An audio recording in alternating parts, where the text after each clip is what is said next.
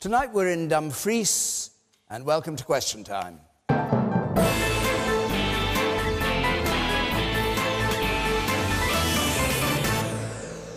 And with us here tonight, the Conservative peer, former Secretary of State for Scotland, a passionate advocate of both the Union and of Brexit, Michael Forsyth, a close ally and admirer of Jeremy Corbyn, in the Shadow Cabinet until 2 weeks ago, a former bricklayer, the Labour MP, Chris Williamson.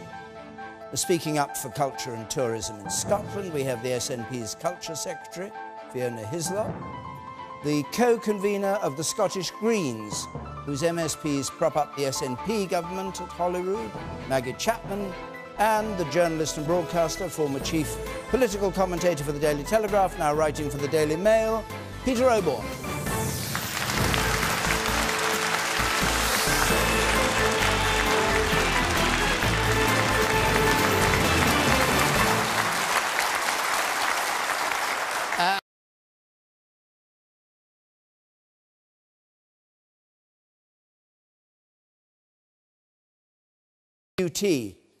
Let's take our first question. It comes from Gail Murray, please. Gail. Do you agree that Theresa May was correct to slap Boris Johnson down for wanting more money for the NHS? Boris Johnson, who famously today, this week, said he was going to ask for 100 million a week in Cabinet, and the Prime Minister appeared to get everybody else to gang up on him, and he never actually asked for it in the end. Michael Forsyth. Well, I don't think he was slapped down for asking for more money for the NHS. I think he was slapped down for saying he was going to say that in Cabinet when discussions in Cabinet are supposed to be kept private and where people have an opportunity to air their views. But I actually think Boris was right. I mean, the whole Vote Leave campaign was based on the fact that we contribute a net contribution of £10 billion a year to Europe. The other £10 billion we're told how to spend. And that a large slice of that money, if we were outside the European Union, should be spent on the health service. And I think he's right about that. And I think one of the oddities about the present Cabinet is, I mean, we've got it tonight. We've got the Chancellor of the Exchequer appearing to say something that's completely at odds with what the Prime Minister said in her Lancaster House speech. So I think Theresa May needs to get a grip on the Cabinet, and the Cabinet need to get behind her, because we are about the nation's business on this Brexit matter.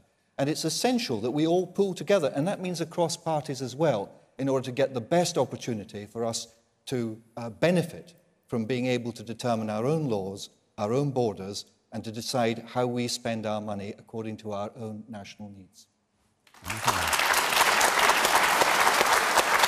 Chris Williamson. Well, the National Health Service is in absolute crisis. So let's remember that Boris Johnson promised us £350 million a week for the National Health Service. Where has that gone? But, you know, there is a major problem in relation to a number of aspects of the National Health Service too. The internal market that was originally created by the Conservatives, I think, back in the late 1980s, is currently costing in the order of £10 billion a year. So we obviously need to reform the National Health Service. We need to get rid of that internal market, in my opinion. We need to properly resource the National Health Service. And Labour has promised to fund the National Health Service to the tune of £30 billion extra over the life of the next Parliament, because we can't go on with this crisis that the National Health Service is confronted with. What did you make of what was going on in the Cabinet this week? In terms of the questioner who said, was Theresa May correct to slap down Boris Johnson? Well, clearly, no. What was going on, in your view? Well, there's a power struggle going on within the Conservative Party. The Conservative Party is riven between the Brexiteers and those that oppose that and want to remain inside the European Union. But, you know, Theresa May is struggling to negotiate with her own cabinet, let alone negotiate with the EU. And Boris Johnson going off piece like this is an indication of the crisis that the Conservative Party is in at the moment. And there's all sorts of rumours now that she will be facing a leadership challenge before very long. But let's not lose sight of the fact that the health service is in crisis. And when the Tories say that the never been better prepared for the winter crisis, well, I just ask them to look around and see the ambulances. You notice how quickly he's trying to change the subject. Well, the fact is, Labour is a shambles on Brexit. It's facing every direction. No, you didn't even try and answer the lady's question. The first thing you did was change the subject for the National Health Service. Labour wants to leave the European Union, wants to join it, wants to be part of the system. But Peter, the point wasn't Lady asked about the National Health Service. The fact is that Boris Johnson had talked about extra money for the National Health Service. And he's completely consistent, brilliantly consistent. He campaigned on that basis when we campaigned for Brexit. Where's the consistency, Peter, between £100 million a week, which he's offering now, and the £350 million that he was telling us during the referendum campaign? The £350 million... All right, Maggie Chapman. Quite frankly, it's difficult to take anything the Conservatives say about the National Health Service seriously. It's almost impossible. It's impossible to run a health service in a sick society. And our society is sick because our economic system is set up to channel money from the poor and normal people to the very, very wealthy. That's at the cause of this. And I think it's also quite rich for Michael to sit here and say that actually everything will be fine under Brexit.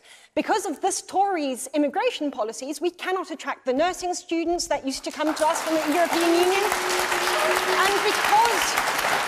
And because of the quite meaningless limits set on what people can earn, we can't attract junior doctors from around the world because they won't actually earn enough to meet the minimum income requirements. Okay, actually... All right, let me Fiona Hislop, speaking for the SNP, what's your view of what happened in Cabinet and of the state of politics at Westminster? Well, I think there's two aspects to the question. One is, should there be more money in the health service? And of course, in Scotland, the health service is devolved and the Scottish Government runs that. We have a budget next week and there is more money for the health service there, and we challenge the Labour Party to support that budget. But your question, I think, was also about the politics of this within the Cabinet. I think we have an attention-seeking Foreign Secretary who wants desperately to be sacked.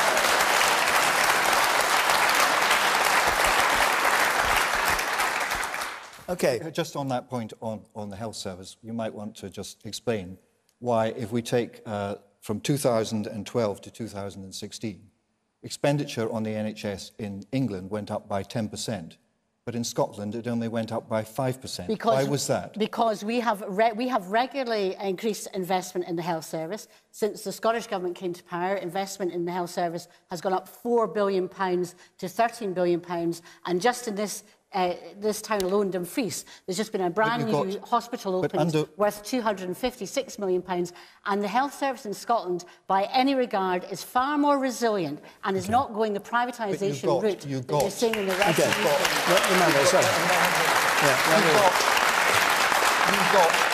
You've got 20% more per head because of the money that comes from England under the Barnett formula, and you spent that money. Taxpayers, it comes from our taxpayers. And you spent that money, which came from the increase in the expenditure on the health service, on other things. But hang on a second, isn't there a bit of kettle and pot here? Because didn't you support the £350 million a week coming in if everybody voted Brexit? £350 million a week is what our gross contribution is to the EU. If I give you £10. Thank you. £10. Now you give me 20. Certainly you give me not. 20. And by the way, I'm going to tell you how to spend that £10. Yes. That is the deal which we have with the European Union. And Mark Carney has said that the 0.9% GDP depression that we've got in our growth and the problems that's causing just now is worth £350 million. All right, let me go to members of the audience. You say in the blue. I'll come to you. You in the blue there. I'm a GP here in Dumfries. You're a GP? I'm a GP, yeah. I'd like to know what the Scottish Government is going to do about the lack of consultants in Scotland. There are 430 consultant positions that are unfilled in Scotland at the moment, and in the local hospital the current vacancy is 24 consultants are missing. That's a percentage of 24%. That's unprecedented. So you don't think it's any big deal what's going on? What do you think, sir? I don't believe. What do you say? Yes, you point. Yeah, if part of the question is about slapping Boris down for asking the question about where's the money coming for the health service, given the fact that we've talked about being in crisis and there being unprecedented demand, when is the time to talk about it? And you think this is the good time? Absolutely. Yeah, he's being told there's a cabinet collective saying, do not talk about this now, it's a debate for later. But clearly the pressures they're imminent. They're now. Okay. Debate later isn't going to solve a problem that we have today. Peter Oban, you're a political commentator. What do you make of what's going on? I mean, you spoke briefly, but what do you think's going on in cabinet between May and Johnson, and Philip Hammond saying he's the foreign secretary and all that? I think that, by the way, I completely agree with what the gentleman just said there, but I thought it's a very serious point, but actually I do think we are at a very, very grave moment in the history of this government, and I hadn't understood how grave it was until the events of today. And we do clearly have a massive clash, and we've needed it, maybe, about the shape of what Brexit is going to be like. Clearly, Mr Hammond, Amber Rudd, the Home Secretary, and the Civil Service are very, very strongly wanting Britain to basically to stay in the European Union in various major significant ways. And against that, Mr Johnson, the Foreign Secretary, and allies is arguing that if we leave Europe, we have got to leave it. We can't remain part of it, subject to its rules, but having no say on how those rules exist. Now, this has glared up today into a major row. And it reminds me a little bit, I have to say, of Heseltine versus Thatcher in 1986, a major clash between the Prime Minister and one of the great figures of her government. And so I don't think we should underestimate... And how is it going to be resolved? Well, I think... It's going to be resolved by doing what the Prime Minister set out in her speech at Lancaster House, which is returning to us the ability to decide our own laws, decide how we spend our money, and decide on who we allow to come into our country. One of the reasons that there's enormous pressure on the health service is because under Labour, they lost control of immigration. Our population went up by more than 2 million. You cannot put your population up by 2 million and not expect pressure on our roads, on our schools, and on our hospitals. And we need to be able to control our borders and decide what our laws are. But just on the point, no, but to pick up on the point... I'll come to you in a second, but Peter says that the Cabinet, this is a major turning point, the Cabinet is divided. Do you see a divided Cabinet? Do you think Philip Hammond is going to be able to come to an agreement with Boris Johnson and the Prime Minister on the way Brexit goes? Well, I think that the Cabinet have got to reach a collective view, and they have to support the Prime Minister, which the vast majority of Tory MPs do. And if people don't agree with the policy of the Prime Minister, then they leave and they resign. What they don't do is remain in the Cabinet and go off briefing and making speeches which give ambiguity and which undermine our national interest. Our national interest because of our negotiating position. Does that show how weak she is as Prime Minister, though? Who are your candidates for resignation, then? Well, whoever is not actually going to get in behind what we stood for election in our manifesto to do, which was to leave the single market, to leave the customs union, which, by the way, discriminates against the poorest countries in the world and makes our food and our clothing we don't need to go through the policy again. We know the policies. Michael, I mean, you just alleged that the problems of the National Health Service are to do with the previous Labour government. But when Labour left office in 2010, satisfaction in the National Health Service had never been higher. And we, on average, invested £5 billion extra into the National Health Service, £5 billion more than the Conservative Party. The problem of the National Health Service is the lack of investment from this government. That's where the fault lies. All right, the woman in the third row. They're going off in two directions at once. The woman in black and white there, yes. I work for the NHS, have done for nearly 30 years, and I think that our MPs who represent us need to stop trying to outdo each other and need to actually have some honest discussions.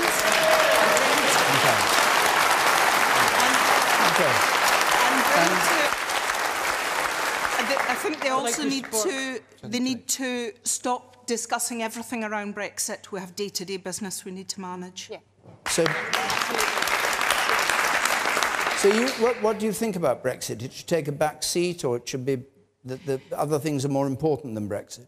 I think you can't forget the day-to-day policies, the likes of what's happening in the NHS and the crisis that we're in the NHS at the moment. There are workers across the country who are doing their absolute utmost to provide a service that our public has expected from us for years. Fiona, that's been forgotten at times. Fiona, do you think government is being is being misled by the Brexit argument and ignoring other things they should be concentrating on? Certainly in Scotland, our main focus has to be and has been on the public services, on health and education. On health, we've had, as you'll know if you're working in the health service, an unprecedented winter in recent history. And I think we all have to thank everybody that's helped. I've had personal relatives that have been in the health service over recent weeks. And I think in terms of the challenges we have, yes, we've got challenges. We're investing more than ever before. We've got 12,000 more folk working in Scotland. But what about Brexit? In the health service. She was saying that Brexit has taken over in Westminster. Because Clearly you have the Holyrood, you don't have a direct control over Brexit, so you can't. Well, there are issues around Brexit that are currently being discussed in the Scottish Parliament, which is about precisely making sure that we do have a say in what happens in Brexit, particularly around our devolved areas. You said spectacles there. Yes. And I want to make the link because I think it's absolutely right. We've got to do the day-to-day job, and that's what we're doing, and we're doing it with a lot of pressures, and everybody's trying to do it very, very well. Okay. But the link with Brexit is just about how much money will be available for our health service in the future.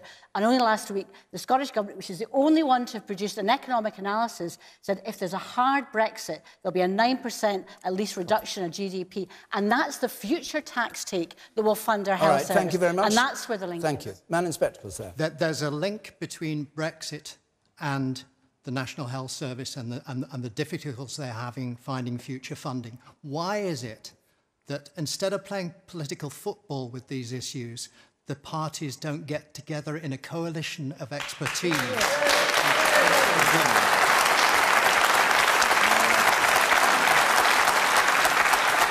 All right. Well, I just very briefly ask the politicians here why that isn't possible, because it's often raised in question time, but a kind of yes and no. Could there be cross-party agreement without going into Labour policy and Tory policy? Well, no. Is there any meeting point that you could... I think the difficulty is there is an ideological divide, sadly, between the parties. And the problem is that for far too long, and to be honest with you, this affected New Labour as well, that public services were seen as a cash cow for the private sector. And this is why it led to the Carillion disaster. And what we need to do is to stop that. And I've already mentioned the issue about the internal market. We need to be investing in our public services. Public services should be exclusively about delivering public service to the public, not generating private profit for the private sector. Do you believe there's merit in the argument? I agree entirely with what the gentleman says. There clearly is a crisis this winter, and terrible stories are coming from the hospitals. And I think there's going to have to be a great deal more spent on the National Health Service. Now, I think you're right. The parties must come together. They have to agree. And I think the time has come for a royal commission of all three parties, or four or five parties, to go into these great issues, because actually... Won't that just delay solutions? Not at all, because if you look at the history of the National Health Service, it's been an amazing success. Look at the history of royal commissions, on the other hand. No, what they do, though, is they may be long drawn out, but they bring about political consent. The Beveridge settlement in 1944 created the structure for the welfare state which followed. Nobody can say that that has been a failure. It's been a marvellous thing. Okay. And I believe that all the parties should get together now and make the decisions about how much tax, how much investment, the role of the private sector, all these vexatious issues. All right, just Maggie. I mean, it's interesting here in Scotland with a minority SNP government, parties do work together. The government has to in order to get anything through. And as Greens, we've been very, very clear that we want to see a pay rise for public sector workers, and we want to protect public sector services. And Kezia Dugdale herself said if nurses and teachers get a pay rise in this coming Scottish budget, it'll be down to the Greens, because we are working constructively with another political party. That's what politics should be about. Just to... we need to move on, but Michael Forsyth, just on that what may not be a narrow point, but on that single point of a Royal Commission, the way Peter Obon was suggesting, do you think there's any future in that? Do you think, despite the differences, there could be agreement? I agree with Peter, because some of the things that will come out of it will be politically very unpopular. Like, for example, why should people who are perfectly able to pay get free prescriptions? when that money could be diverted into patient care. I mean, there are a whole... and, you know, this public versus private, actually, the government which did most to advance private was Tony Blair's government. And they did that in order to build the hospitals and schools. So we need... You signed off on the PFI hospital in Edinburgh. You see what I mean? We need to actually be able to have a grown-up discussion. Should people have to pay if they don't turn up to their GP for their appointment? There are a whole range of things that we could do. It might get your attention, Michael, but the Labour Party is under new management. OK. It's going to go well, this Royal Commission, I can see. Thank goodness for that. I'm going to move on. Just before I do...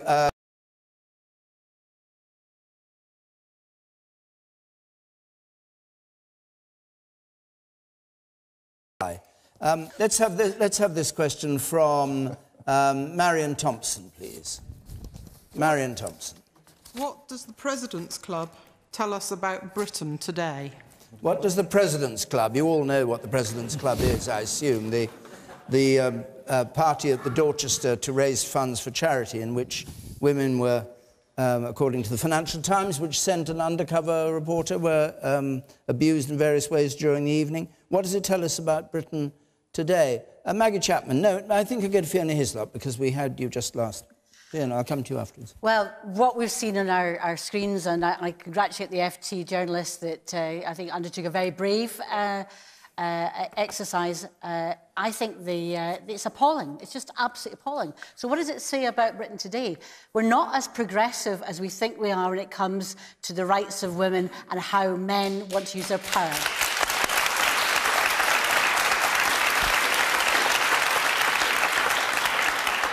And yes, there are good and decent men that are in our society, but it's our society generally that still has that sexism. And the idea you could have an institutionalised ticket price for licence for sexual harassment in this day and age is unbelievable.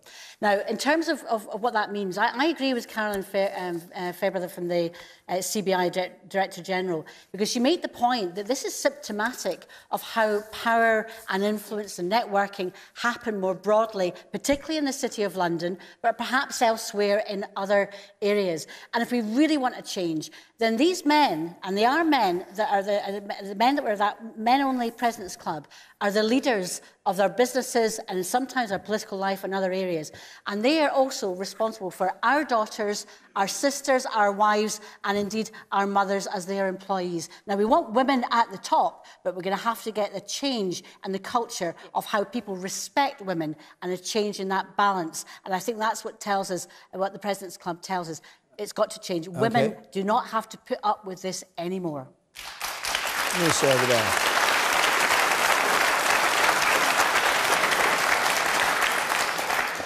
You, sir. So how inappropriate was it then that the Minister for Children and Families was in attendance at the President's Club? Completely inappropriate.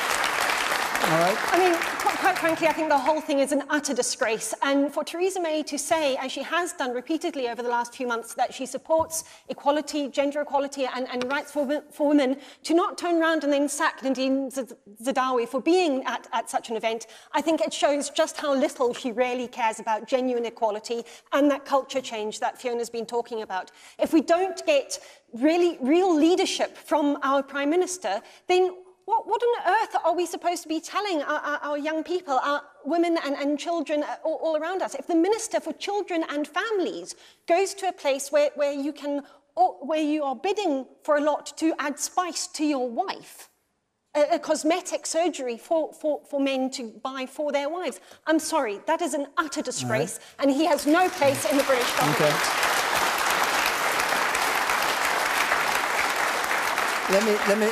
Let me just, can I just repeat Marion's question? Because it wasn't just, was it wrong, the President's Club? It was, what does it tell us about Britain today? Peter Oborne. Well, I think what it tells us is that Britain is changing very fast. I mean, this deeply distasteful event passed by without notice 10 years ago, and suddenly there it is, and it stares at you, and it's completely horrible and unacceptable. That said, if I'd been Ormond Street Hospital and received, was it 600,000 or something courtesy, I cannot for the life of me understand why they've given it back. You know, But it also says something, I think it says something quite important about how our public services, Ormond Street Hospital and the NHS is funded. If it relies on charity donations from such dinners, what kind of a world do we inhabit? There's a role.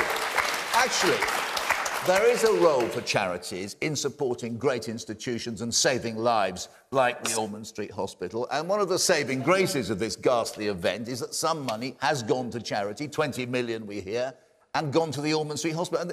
And to the Evelina Hospital at St Thomas's and the other children's And hospital. have they given it back as well? They say they're going to give it back and any gifts they've had before. The one saving grace of this ghastliness is that it's going to save lives. It would have saved lives. I think we have to. We need an explanation of why they're giving the money back. Okay, you, sir.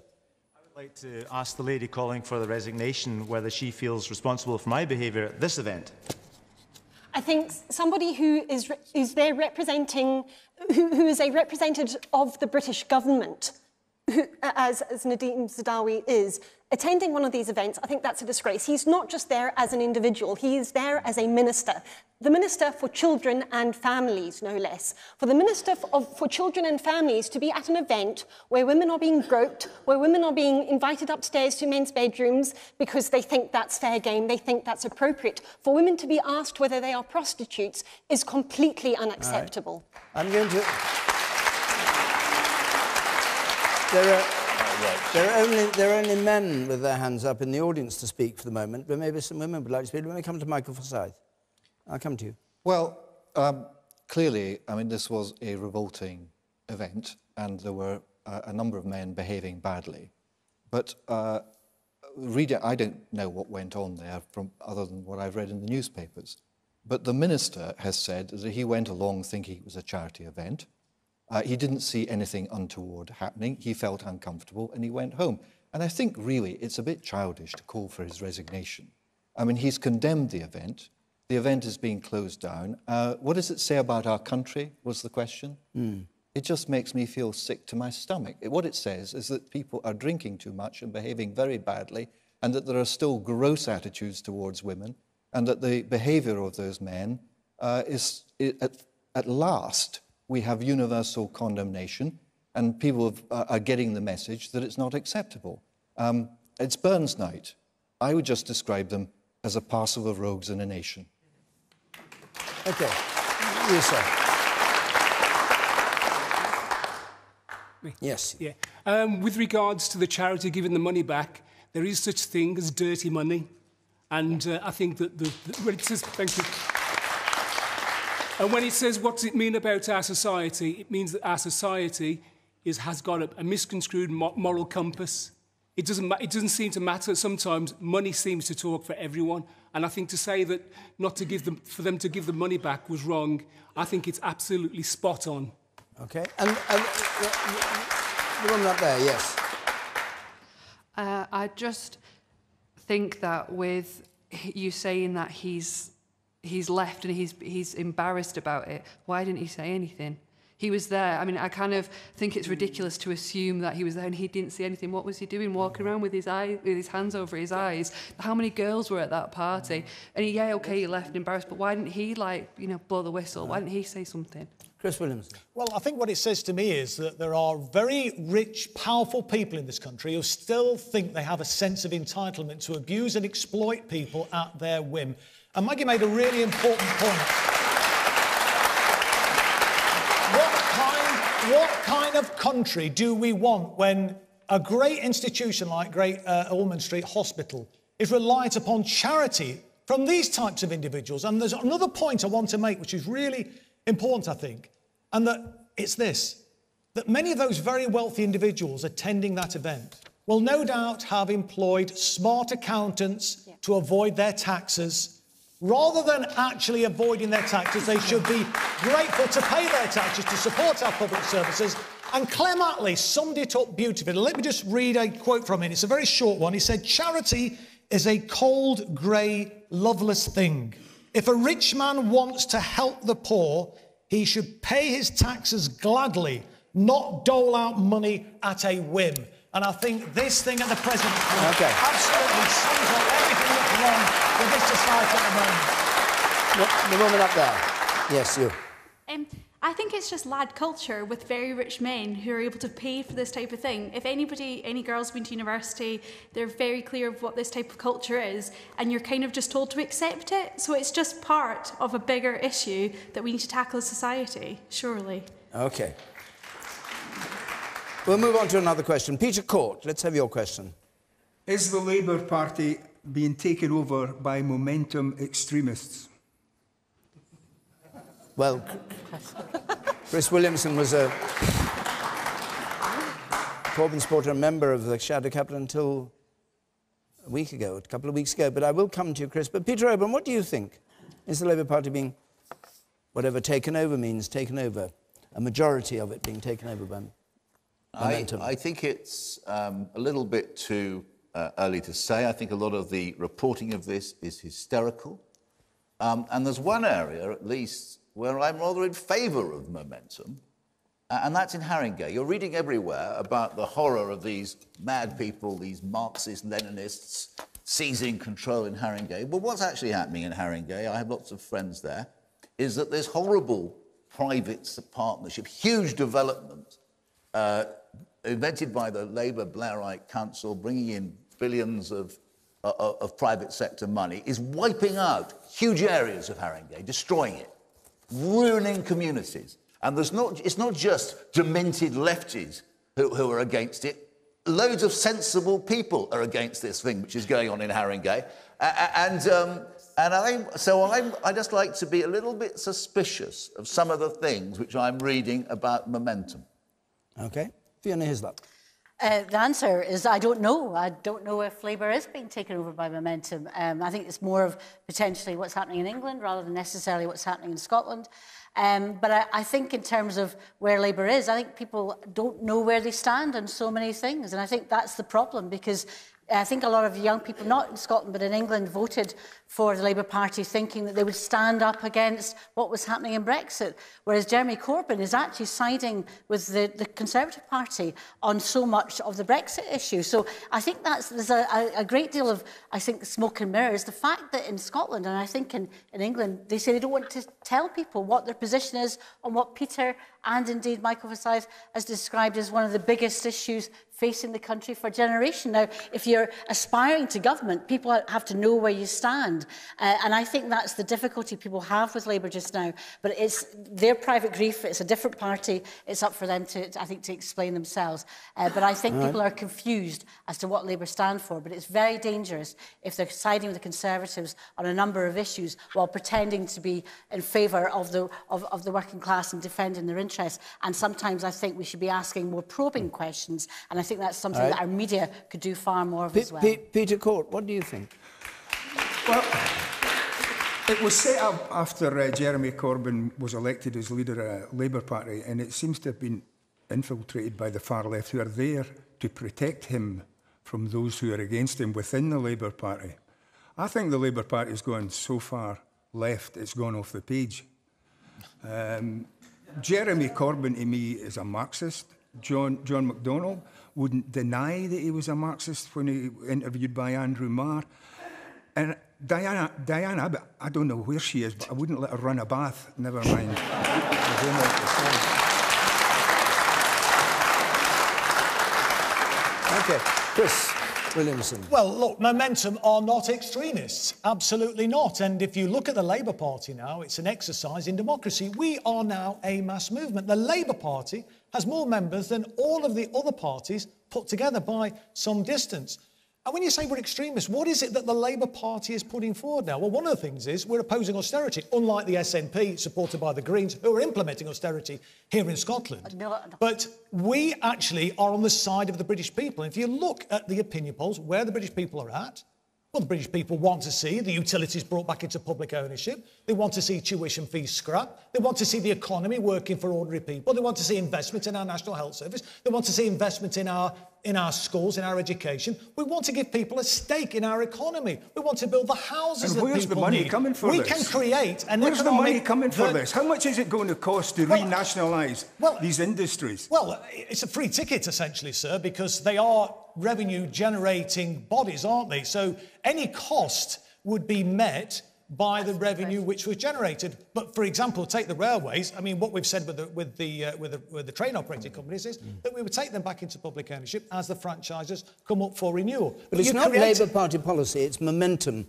that's interesting. And one of the things that you want and Momentum wants is for candidates to face mandatory reselection, for instance, which is always used as a kind of code for changing the nature of the Labour Party. You're in favour of mandatory reselection. Well, that's not Momentum policy, as I understand it, but certainly I've spoken in favour of mandatory reselection because if you think about it, there is no other elected position in this country which doesn't have to face a periodic endorsement. I mean, do you think members. half the Labour Party are on the wrong tack, the ones who oppose Corbyn? Well, you talk about half the... Listen, I've been in the Labour Party... I'm talking about the MPs in Westminster. Well, yes, OK, but they're not the Labour Party, are they? They are the parliamentary Labour Party. They're an important part of the Labour Party, but the Labour Party comprises of getting on for 600,000 members. And when you take our registered supporters into account, we're talking about nearly 800,000 members. The Labour Party's never been more united, and we are on the side of the British people. We want an economy that works for everyone. No, it's not about being far left. If you're talking about being far left, sir, we actually support bringing the railways back into public ownership, the utilities. All right, you've said all that. I know, but this is where the British people are at. That's what the British people want. All right.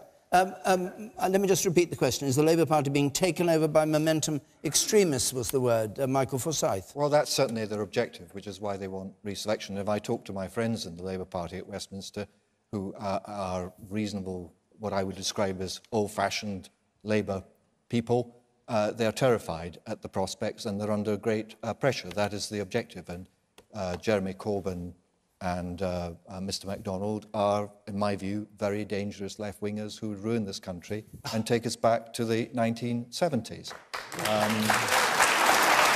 However, I would just like to thank the Scottish Nationalist Party, because twice in my lifetime, the Scottish Nationalist Party, because of their policy on the Constitution, back in the late 70s, they brought down a Labour government and made it possible for us to get Margaret Thatcher as Prime Minister. That's rubbish. And at the last general election, by insisting on a second referendum, they managed to get 13 Conservative MPs elected to Westminster, which saved us from a Corbyn government. But we aren't talking, funnily enough, the question...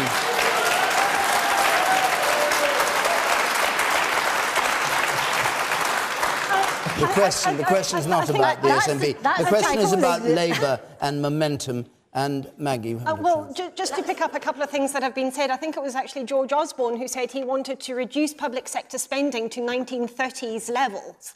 So I mean, that kind of austerity that we've experienced at the hand of the Tories doesn't bear thinking about. And I think many people support quite a lot of what Momentum and Jeremy Corbyn are trying to do. But to say that the Greens are propping up an austerity government in Scotland is just ludicrous. In Scotland, last year, the Scottish Greens got the biggest ever concession out of a Scottish government in the budget process. We stopped £160 million worth of cuts in Scotland. Labour sat by and did nothing. We put income tax out for the highest earners. The vast majority of people in Scotland will pay less tax. Scotland will be the lowest taxed area of the UK for normal people. OK, we keep... I do understand why we keep sliding away from the Labour Party at Westminster and Momentum into Scottish politics, but does anybody want to say a word about Momentum before we move on? We are in Scotland, I had noticed that, funnily enough, and it's Burns night, for that matter, so we're not, we're knowingly in Dumfries. You, sir, in the second row, and then I'm going to take another question. You, sir. I'd like to ask the Labour MP, if your party is so big and so powerful and coming forward, how come the best you've got to offer is Jeremy Corbyn? In my humble opinion, Jeremy Corbyn is the best leader that the Labour Party has ever produced and will be the greatest Prime Minister this country has ever seen.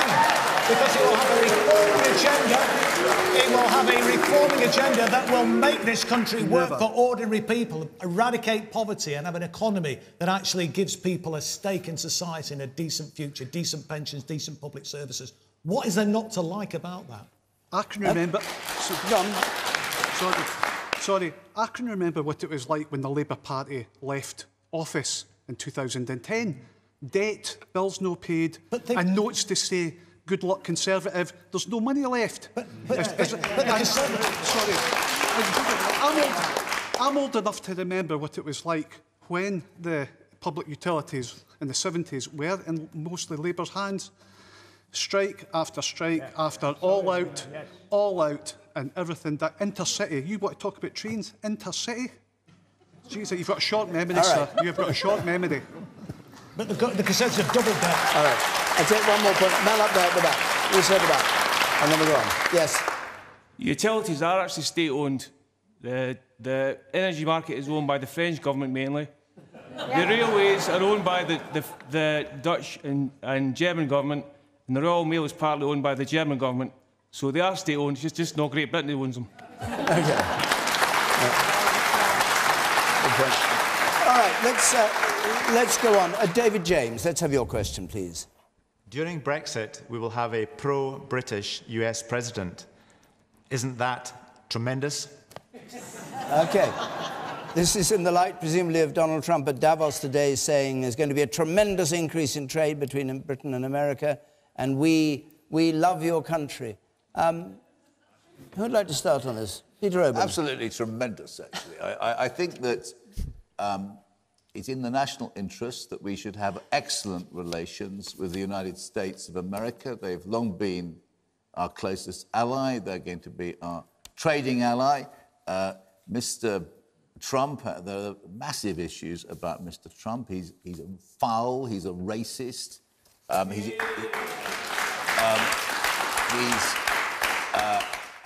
he's a danger, I think, in particular to America more than to the world, actually. But it doesn't mean that Britain should not welcome him, which we're hearing. There's going to be a visit later this year. And I can't help noticing, when you read the grand media panjandrums, they You're say one of them, aren't you? Not quite. Not the grandest. And when President Macron of France, he announces he is going to a state visit with Trump, everybody says, isn't Macron marvellous? Isn't he superb? Isn't he brilliant at pursuing French national interests? But when it's suggested that Theresa May should do the same thing with Trump, exactly the same people condemn her. Yeah. And do you think Trump is pro-British in the sense that it will help us with trade deals, despite the great thing about Mr. Trump, all of his many faults, he's got a Scottish mother. And the significance of that? I've got a Scottish mother. It's pretty significant, I can tell you. Vienna Hislop. So do I, and she's wonderful too. This question is not about Scottish mothers. I think the serious point around this is what type of trade deal would President Trump want to have? Whether, and I share the real concerns about the racism and the concerns about his behaviour. He's a protectionist president for the US. And the reality of it is, whatever he does will be whatever is in the interests of Donald Trump. And I think the idea that somehow Britain or anybody else will have any preferential treatment will be secondary, absolutely, to the protectionism of Donald Trump for his interests, and whatever they may be. The issue we have on trade, and this is the real problem, is if it's a race to the bottom on whether it's workers' rights, regulations, or whether it's on our agriculture, our premium agriculture that we have in. If we have flooded US produce that could ruin our agricultural sector, that is something that is a very serious implication, not just of our relationship with Donald Trump, but what type of deal would the UK try and pursue with Donald Trump, because they'll be desperate to get one, because it looks as if there's no prospect for all these wonderful free trade deals that are wanted to have. It just doesn't seem to be if that's going to be an option at all. Single market membership and customs union will protect our interests and will protect our agriculture and our economy as well. Russo. Man here on the... Surprisingly, I'm agreeing with Fiona there. I think Donald Trump would be bad for business. I'm thinking of Bombardier at the moment, where they're going to add extra tariffs onto the wings that are being sent over. I think that's just the thin end of the wedge, and will, as you say, agriculture and things like that, they'll force the type of food on that we do not really want in this country. All right, and the woman up there at the back. As an American citizen, I urge you, watch your backs.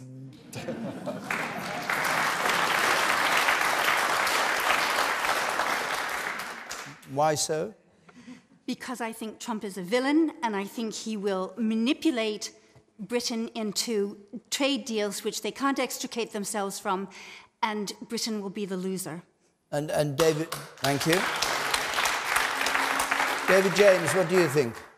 I see Mr. Trump as a fairly emotional person. I think we have a great opportunity here because of his Scottish and British connection. I think if we're friendly to him, he'll be a better friend to us than Jean-Claude Juncker has been. Okay. Chris Williamson. Well, you know, I'm very suspicious, and I think wise words from our American friend at the back of the audience there. I remember at his inauguration, Donald Trump saying, if you remember, America first, America first. We're in a parlous position, and this government is in a parlous position, a very weak position, if we think our salvation is negotiating a trade deal with the United States of America under Donald Trump. It would be a disaster for this country. And we need, in my view, to work more closely with our colleagues in Europe to ensure that we have access to the single market. That is the biggest market in the world. That's what we need to be doing. And rather than this nonsense of trying to negotiate some sort of a deal with the Americans. Michael Forsyth. Isn't it tremendous that we have a pro-British US president during Brexit, was the question? Actually, in the main, US presidents are pro-British. We have a very strong alliance with the United States. We depend on each other for security in Europe and the Western world. But I think we need to look just beyond America. I mean, it's Burns Night, and his address to the Dumfries volunteers, do you remember it? Be Britain still, to Britain true, among ourselves united, for never but with British hands will Britain's wrongs be righted. We don't need the President of the United States in order to survive as a country. When we've left the European Union, we'll be able to do business with the rest of the world. And just as Donald Trump wants to do his best for America, so we should do our best for Britain. That's my view.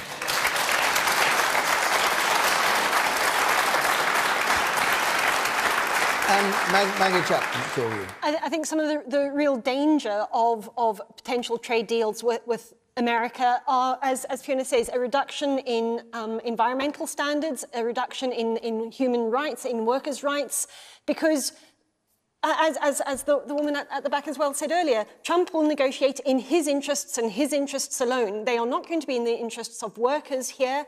They are not going to be in the interests of companies and providers and people who support the British economy. It's his bottom line that matters to him, and that is it. And are you impressed by the accord there seemed to be between the Prime Minister and the President today at Davos? Are your withers wrung by that? No. No, OK. Does anything impress you? Lots impresses me when it's worthy of being impressed. Let me take a couple more points. Person up there, on the far left there. Yes, woman there. In Scotland, we've already got our own 2 mini Trump trade deals. We've got 2 golf courses that don't make any profits, that have failed to deliver on the jobs that they were promised, and that are actually claiming small business rates relief, so they're not contributing at all. All right, and you, sir, here on the gangway here? Man in the white shirt. By the time this government's got Brexit sorted out, Donald Trump will be long gone. All right. OK, all right, I'll just take a brief point from you, sir. Yes, then I want to move on. Yes. Do we really need to be negotiating with a man who would have attended a men-only event and also would allow it in one of his hotels? Okay. Right. I want to go on to this question from Robert Jardine, please. Robert Jardine, it's a question that we've had in a number of places from Question Time. We've never actually addressed it. Let's have your question, Robert. Should the closing of the bank branches not be more than a commercial decision, especially in a rural area like this? Banks...